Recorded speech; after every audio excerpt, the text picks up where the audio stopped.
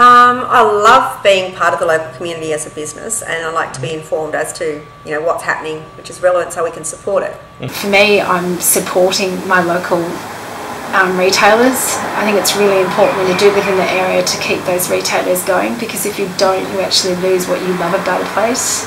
I think you establish a personal relationship with a lot of these guys, and as I said, there's some great people in Newcastle and this area, and that personal relationship is invaluable. Being a smaller town, you know a lot of people, you know people that own businesses, so you want to support those people. And it's also got spin-off effects, because if you don't support your business locally, then where you might work might suffer as well. So you could be out of a job in the future if we don't, keep the money flowing locally.